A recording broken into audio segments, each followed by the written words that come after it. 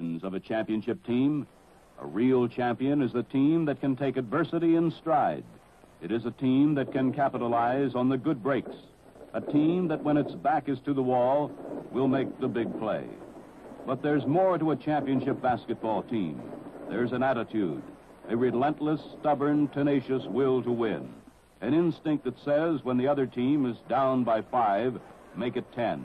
And when you've got him by 10, make it 15. There's something to be said for a series that brings two such teams together. Teams that met 6 times during regular season play and came away with an even split, neither team being able to win on the other's ground. Teams that emerged clearly superior in their respective divisions. But now they'd be meeting head-on in a 7-game series, and one of the teams, New Orleans or Pittsburgh, would be crowned the ABA champion. Coach Vince Cazzetta of the Pittsburgh Pipers had this appraisal. We feel they're very similar to us in many ways. They're about even with us in height. They have the same amount of speed. They have great shooting and great mobility. They certainly have a real fine ball player in Doug Moe. And, of course, Red Robbins is certainly a fine ball player. And their backcourt of Jones and Brown is extremely good. They're matched very well with us. You couldn't ask for a better series, having 2 ball clubs of the same caliber, the same type play, and the same type players. And here's what Babe McCarthy, coach of the New Orleans Buccaneers, Western Division champions, had to say. They've got Hawkins, a fine basketball player, but they have good balance. Charlie Williams is a great guard. They have good rebounding. Artie Heyman is one of the best one-on-one players in the league. So I think the clubs are similar. And coming into a championship playoff, the 2 best ball clubs in the league meeting, I think it's the way it should be. The Bucks would have Red Robbins at center, Doug Moe and Jack Moreland at forwards, Larry Brown and Jimmy Jones at the guards. The Pipers would start Connie Hawkins at center, Tom Washington and Art Heyman at the forwards, and Charlie Williams and Chico Vaughn at the guards. Game 1, played April 18th at Pittsburgh, started as a duel between 2 men, 6'8" Red Robbins of the Bucks and 6'8" Connie Hawkins of the Pipers. Both men played superbly on offense, with Hawkins netting 39 points and Robbins getting 41. This is the redhead, number 21. And again, this time on the quick passing of Larry Brown and Jack Moreland. And now the Hawk. This is Heyman on a fine turnaround jumper. Charlie Williams pumping over a screen by Leroy Wright. And now the 6'7" Tom Washington. Hawkins again. With Hawkins and Washington hitting the boards and the fast break working, this one from Jarvis to Williams, the Pipers were just too tough in Game 1. And Heyman's final jumper made it 120 to 112. And the Pipers had the series opener.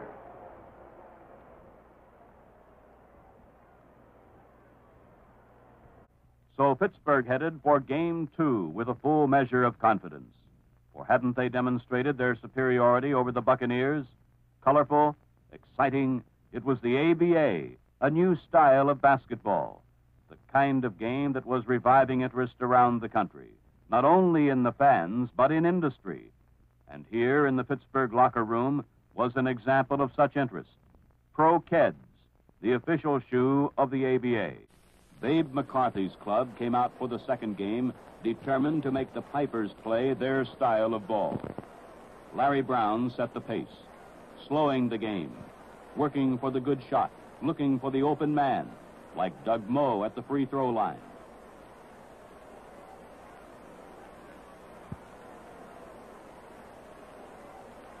The Bucks knew, too, that against Hawkins and Washington, their own big men, Red Robbins, Doug Moe, and Jack Moreland, would have to be at their best. Here's Robbins. Doug Moe from the left side. And Moreland from the right. While the Buccaneers' deliberate style was having its effect, the Pipers' great offense couldn't be completely stopped. Here's Jim Jarvis on an outside jumper. And again on a shovel pass from the Hawk. But New Orleans kept up the pressure. Here's Jimmy Jones driving around Tom Washington. By the fourth quarter, New Orleans had completely upset the Pipers' rhythm. What had been a high-powered run-and-shoot offense was now, for the most part, bogged down by personal fouls and turnovers. With just minutes left, and sparked by Hawkins, Vaughn, and Williams, the Pipers began a desperate rally. This is the Hawk on a soft turnaround jumper. New Orleans was right back with Larry Brown. Here's Chico Vaughn on a beautiful outside one-hander, worth 3 points. Williams one-on-one against Brown. But the Buccaneers' strategy and the fine play of Brown, Moe, Robbins, and Jones evened the series. Final score, 109-100. Of a championship team, a real champion is the team that can take adversity in stride. Of a championship team, a real champion is the team that can take adversity in stride. It is a team that can capitalize on the good breaks. A team that, when its back is to the wall, will make the big play. But there's more to a championship basketball team. There's an attitude, a relentless, stubborn, tenacious will to win. An instinct that says when the other team is down by 5, make it 10. And when you've got him by 10, make it 15. There's something to be said for a series that brings two such teams together. Teams that met 6 times during regular season play and came away with an even split, neither team being able to win on the other's ground. Teams that emerged clearly superior in their respective divisions. But now they'd be meeting head-on in a 7-game series, and one of the teams, New Orleans or Pittsburgh, would be crowned the ABA champion. Coach Vince Cazzetta of the Pittsburgh Pipers had this appraisal. We feel they're very similar to us in many ways. They're about even with us in height. They have the same amount of speed. They have great shooting and great mobility. They certainly have a real fine ball player in Doug Moe. And, of course, Red Robbins is certainly a fine ball player. And their backcourt of Jones and Brown is extremely good. They're matched very well with us. You couldn't ask for a better series, having 2 ball clubs of the same caliber, the same type play, and the same type players. And here's what Babe McCarthy, coach of the New Orleans Buccaneers, Western Division champions, had to say. They've got Hawkins, a fine basketball player, but they have good balance. Charlie Williams is a great guard. They have good rebounding. Artie Heyman is one of the best one-on-one players in the league. So I think the clubs are similar. And coming into a championship playoff, the 2 best ball clubs in the league meeting, I think it's the way it should be. The Bucks would have Red Robbins at center, Doug Moe and Jack Moreland at forwards, Larry Brown and Jimmy Jones at the guards. The Pipers would start Connie Hawkins at center, Tom Washington and Art Heyman at the forwards, and Charlie Williams and Chico Vaughn at the guards. Game 1, played April 18th at Pittsburgh, started as a duel between 2 men, 6'8" Red Robbins of the Bucks and 6'8" Connie Hawkins of the Pipers. Both men played superbly on offense, with Hawkins netting 39 points and Robbins getting 41. This is the redhead, number 21. And again, this time on the quick passing of Larry Brown and Jack Moreland. And now the Hawk. But the outstanding performance of Red Robbins was offset by the fine play of Pitt's Art Heyman, Charlie Williams, and Tom Washington. This is Heyman on a fine turnaround jumper. Charlie Williams pumping over a screen by Leroy Wright. And now the 6'7" Tom Washington. Hawkins again. With Hawkins and Washington hitting the boards and the fast break working, this one from Jarvis to Williams, the Pipers were just too tough in game one. And Heyman's final jumper made it 120 to 112. And the Pipers had the series opener.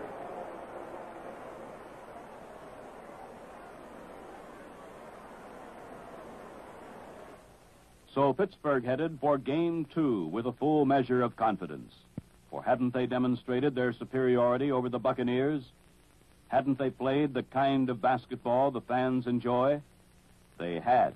It was the wide-open run-and-shoot style that better than 1.25 million fans had enjoyed during the past season. Colorful, exciting, it was the ABA, a new style of basketball, the kind of game that was reviving interest around the country, not only in the fans, but in industry. And here in the Pittsburgh locker room was an example of such interest. Pro Keds, the official shoe of the ABA. Babe McCarthy's club came out for the second game, determined to make the Pipers play their style of ball. Larry Brown set the pace, slowing the game, working for the good shot, looking for the open man, like Doug Moe at the free throw line.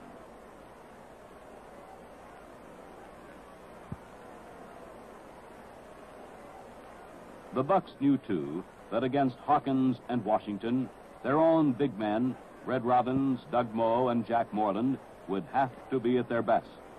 Here's Robbins. Doug Moe from the left side. And Moreland from the right. While the Buccaneers' deliberate style was having its effect, the Pipers' great offense couldn't be completely stopped. Here's Jim Jarvis on an outside jumper. And again on a shovel pass from the Hawk. But New Orleans kept up the pressure. Here's Jimmy Jones driving around Tom Washington. By the fourth quarter, New Orleans had completely upset the Pipers' rhythm. What had been a high-powered run-and-shoot offense was now, for the most part, bogged down by personal fouls and turnovers. With just minutes left, and sparked by Hawkins, Vaughn, and Williams, the Pipers began a desperate rally. This is the Hawk on a soft turnaround jumper. New Orleans was right back with Larry Brown. Here's Chico Vaughn on a beautiful outside one-hander, worth 3 points. Williams one-on-one against Brown. But the Buccaneers' strategy and the fine play of Brown, Moe, Robbins, and Jones evened the series. Final score, 109 to 100. The Buccaneers had earned a split at Pittsburgh and now headed back to New Orleans and their home court for the third and fourth games. Wednesday night, April 24th, and better than 7,000 Buccaneer fans jammed Loyola Fieldhouse. This is Coach Babe McCarthy chatting with ABA Commissioner George Mikan.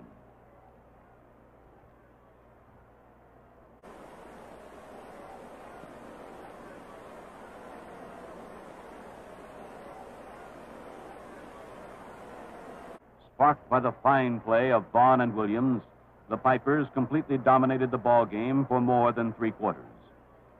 Here's Chico on a drive up the lane.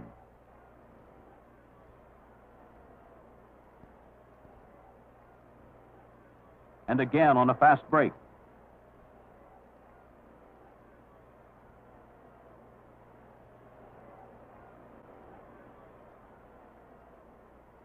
Hawkins moving out of the pivot to open up the lane. Fine pass from Heyman. And Washington gets a cripple. The Pipers were going great now, and in the third quarter, rambled out in front by as many as 18 points. But the Bucks were still hustling, still determined. Here's the redhead on a tip-in. Then, in the fourth quarter, with just 5 minutes left, and behind 97-87, the Bucs steadied. Then came Alive, fired by Jackie Moreland. Doug Moe and Red Robbins, they caught the Pipers with just a minute and a half left in the game. Here's Moreland. Moe. And now Robbins. Finally taking the lead, the Bucs turned it into an 8-point cushion as the Pipers' offense sputtered to a standstill. Final score, 109-101.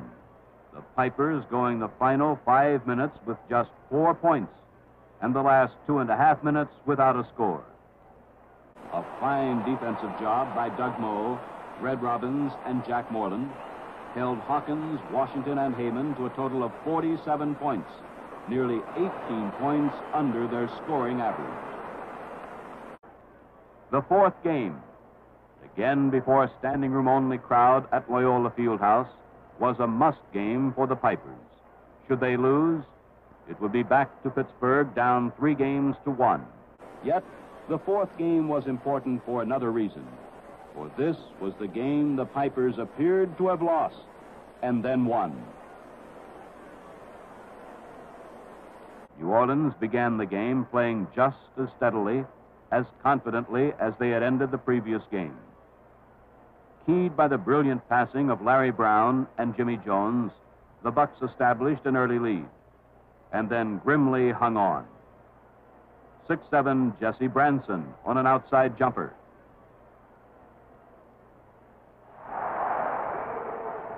Jack Moreland wide open.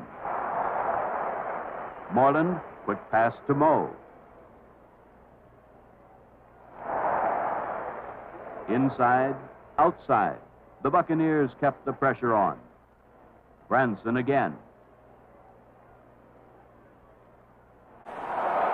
Moe on his jumper.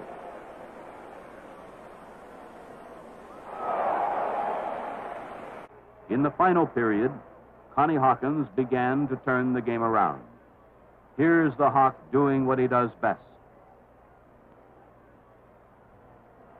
And again, with a great hook shot. The Pipers finally moved into the lead with this jumper by Charlie Williams. Pittsburgh by 3, and the clock is running. But the Bucs aren't dead yet. Moe tries a three-pointer. Rebound to New Orleans. This'll be it, their last chance. Note how Brown gets outside the 25-foot zone before launching his two-hand set.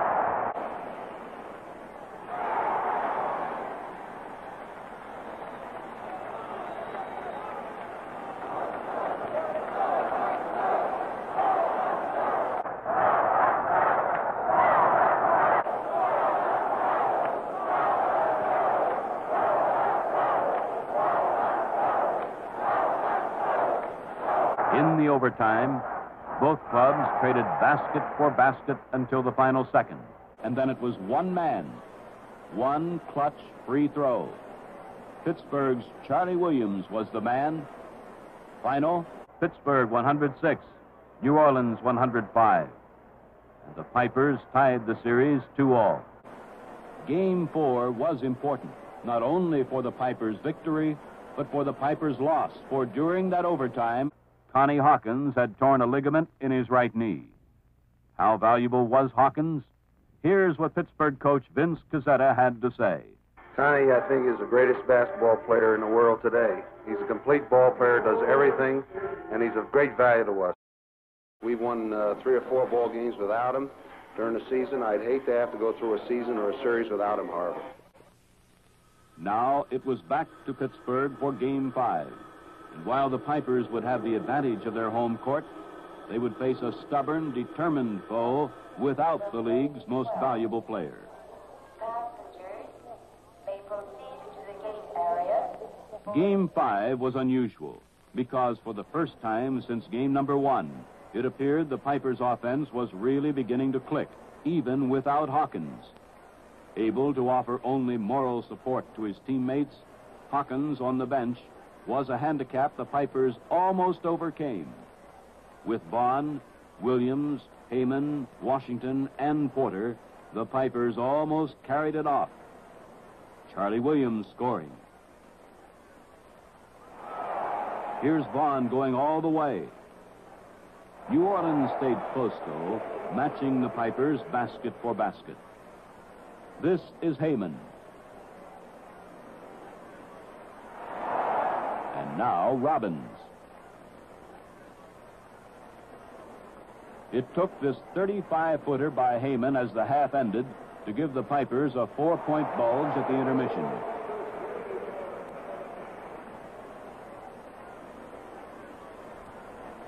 But in the end, it was the free throw that beat them. The Buccaneers showing why they were the best free throw shooting team in the league. New Orleans netted a fantastic 41 of 51 gift shots, better than 80%. This is Larry Brown, and the little guy had a perfect night at the line, making 7 of 7. But the best example of who beat the Pipers was Doug Moe. The 6'5" forward cashed 17 of 20 free throws. Behind in the closing seconds, the Pipers gambled with a full court press and gave up this easy cripple to Jack Moreland. That made it 111 to 108. Now it would be back to New Orleans, with the Buccaneers enjoying a 3-2 edge in the series.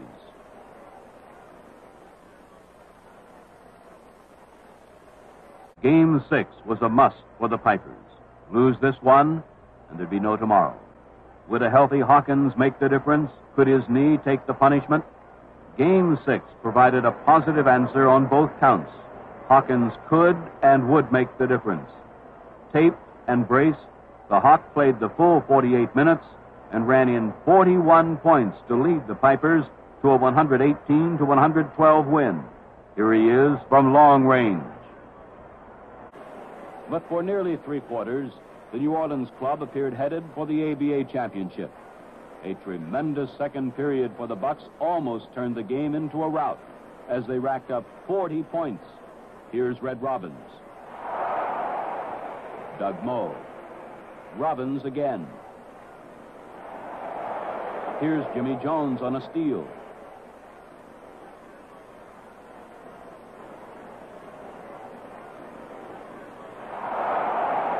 Moe driving around Washington for 2. And a tip-in by the Redhead.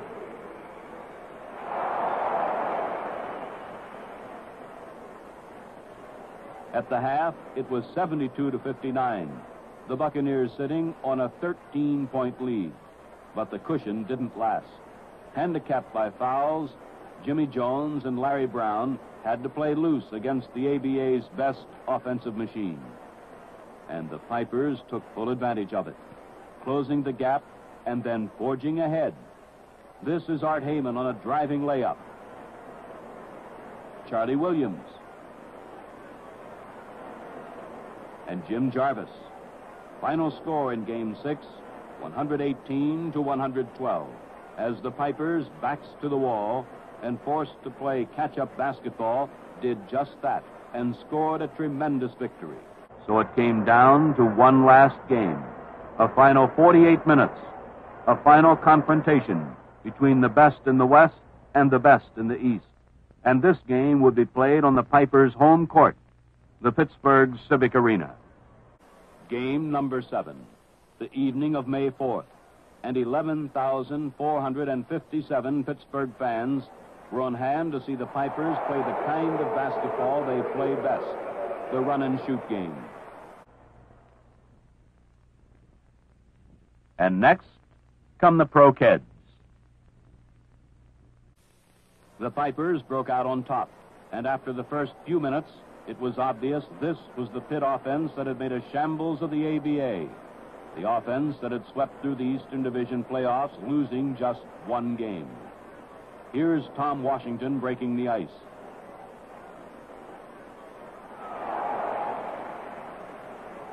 Doug Moe on an 18-foot jumper. Loose ball, and Heyman leading a 3-on-1 fast break. Williams, and he's fouled by Brown. Williams again, this time from the outside. At the 12-minute mark, it was the Pipers in front by 4. New Orleans came right back in the second quarter and cut the lead to 2 with this basket by Jimmy Jones. The Pipers matched it by Jarvis. And then a blindingly fast steal by Heyman.